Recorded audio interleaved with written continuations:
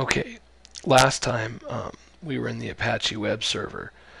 We installed Apache, and now what we're going to do is we're going to use it. So while you were gone, one thing that I did was I went into administration and I turned off SE Linux management, security enhanced Linux. I turned it off so it wouldn't get in the way. Just thought I'd let you know that. Okay, to start up Apache, all we got to do is go to System Administration, go down to Services, and open up our services. And the goal of this is going to be to start up the HTTP server, because even though we've installed it, it's not running. And what we can also do is we can install it as a service or a daemon process that will start up as when the computer starts up. So two choices here: start the server and run the server, or start the server and set it up so that the next time we restart our computer, it's already running. Or that it starts up when the computer starts up, when the operating system fires. Okay, so here's my tool just opened up. I'm going to drag open the window a little bit. And these are all my services here. And it's a pretty nice interface.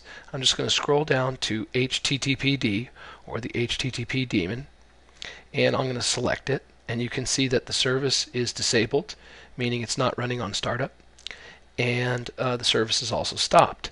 So I can just fire up both things if I want. I can start it here. I'll have to put in my password, root password. And so that's going to start her up.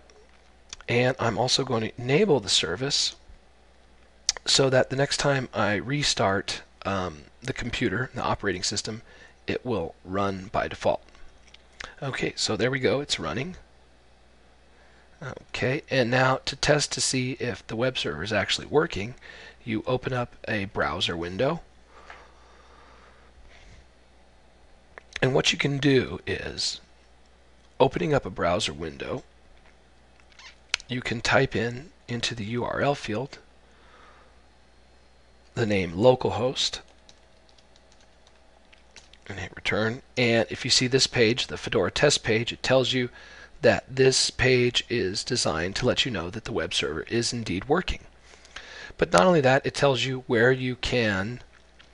So I know now that the web server is working, but it also says that there's nothing in this web server. We don't have a website yet. This is the default page. So it tells you all you have to do is go here to root folder var www html, and if you place a web page named index.html in this directory, that will be your home website or your home page. Okay, so there you go. And this is localhost that I typed into the browser. I can also type in 127.0.0.1, my loopback IP address. And if I do that, you can see I get the same page. Okay, and so I know my web server is working. Now, to configure the web server, what we're going to need to do is use the System Administration pull-down menu and go to Server Settings, and there is HTTP GUI Configuration Tool, which installed. And also you will need to run your password. Remember, this is all using Fedora, but it would be similar in other versions of Linux. And here is the Apache GUI configuration.